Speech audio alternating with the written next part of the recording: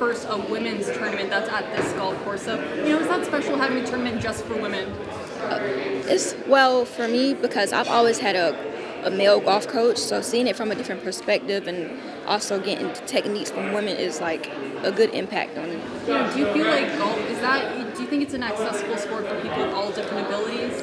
I really do, and the fun fact about golf, you can play it all your life pretty much. Other sports, your body wears and tears, but especially like for me, someone with a disability, it's a great sport. It seems like you could be a role model for other people with different abilities who may also want to get involved in sports. So, are you hoping to kind of share that with others? Yes, I am, and I'm working on my self-confidence, like with cameras and stuff, to one day hopefully be a motivational speaker.